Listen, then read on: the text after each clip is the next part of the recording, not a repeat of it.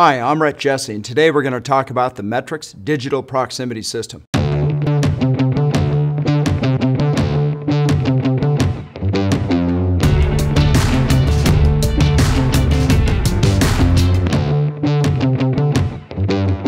Today's demonstration is going to show the interchangeability between metrics and a competitive system. We're going to first show the linearity of a metric system, and then the linearity of the competitive system.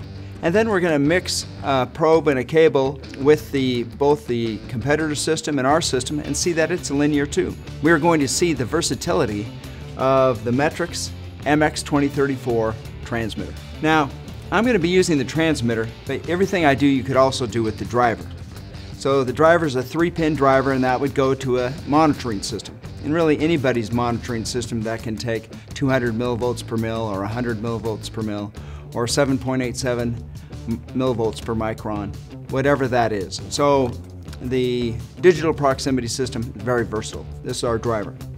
Now, I'm going to be using the transmitter. This particular transmitter has 4 pins. The first 2 pins are for loop power, and that would go to a control system. That provides the 4 to 20. That would go to your normal control system or to a PLC or a SCADA system.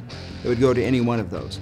And then we have another 2 pins that go directly to the signal in common pins of a monitoring system.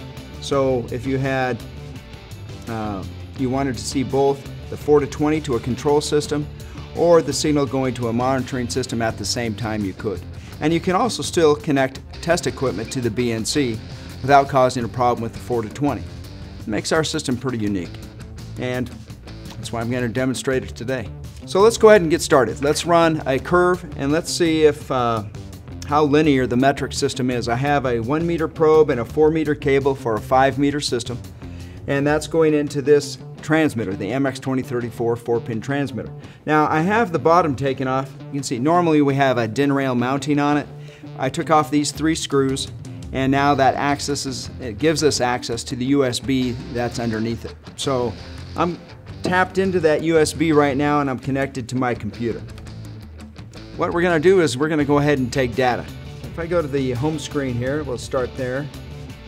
All right, so when I look at the Metrix Digital Proximity System software, we can see we have serial number 112205, and that's the same serial number that's here.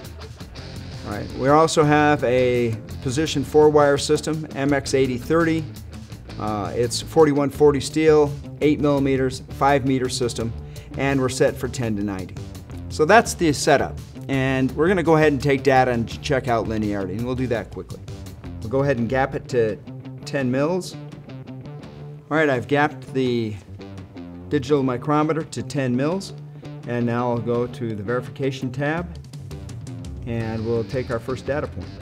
We'll take data every 10, 20, 30, and 40 mils all the way to 100, and then we'll look at both the linearity, incremental scale factor, as well as deviation from straight line.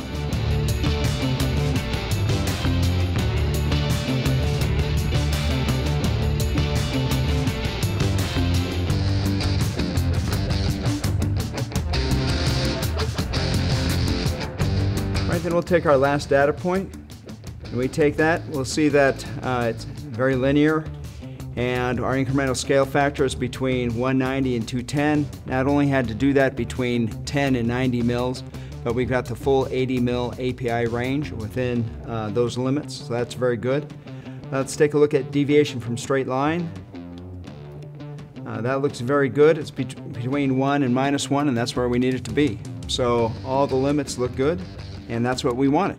So now what we're going to do is we're going to change out the Metrix probing cable with the competitive probing cable, and we'll see how that works. And now we're going to do that without changing the configuration within the digital proximity system.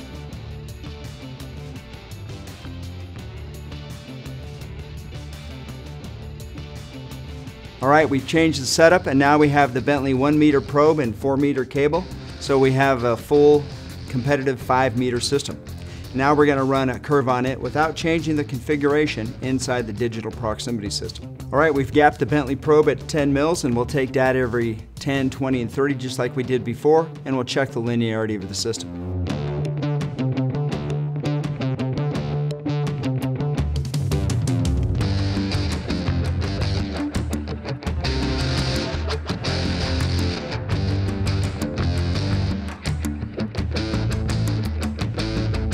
All right, this is the last data point, and it's still within API, which is great. So the VN system, or the competitive system, worked very well as the Metrix system. Now let's take a look at deviation from straight line, and let's just see how we did. And I'm sure we'll find it's within limits. Yeah, very good. Well within the 1 to -1 values that we expect, and that's great results. So we had very good linearity. Deviation from straight line was in specification, and now we'll go ahead and try a mixed system. What we're going to do now is maintain the competitive probe and disconnect the extension cable and put in the Metrix extension cable. And that will show that it works with that mixed system. Now some people call that a Frankenstein system. You know, hey, it's mixed, it's unnatural.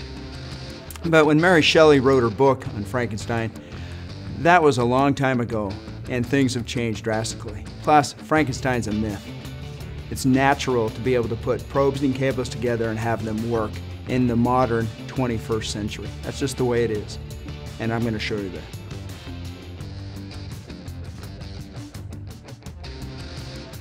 All right, so what we've done is we've changed out the extension cable and maintained the Bentley probe. Now what we're going to do is run this curve over again without changing anything inside the digital proximity system and show you that it works. That's what we call interchangeability. That's what we call the new normal. That's what the 21st century brings us, is digital configurability. It's different than the way it was in the past. Just to show you that we're still the way we were before, still the same configuration we started with, I'm going to go ahead and gap this to 10 mils. All right, we're gapped at 10 mils, so we'll take data every 10 mils, 10, 20, 30, 40, out to 100. We'll see how it looks, and we'll compare that to how we've done previously. We'll look at the incremental scale factor and the deviation from straight line, just to see if it's within specification.